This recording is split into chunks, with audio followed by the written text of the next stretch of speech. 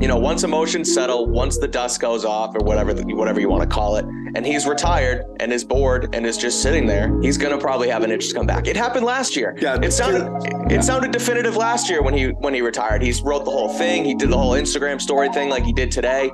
And then 6 weeks go by and he's like, wow, I want to get back. I'm supposed to be back on the field. So I think, like you said, though, as far as his image, he knows that if he does it again, it's going to be a bad look. And then he's just going to turn into what Brett Favre did so many years ago. The difference between last year and this year in terms of how definitive it was is last year it felt like the decision was being made by multiple people. This year, the decision is clearly being made by one person.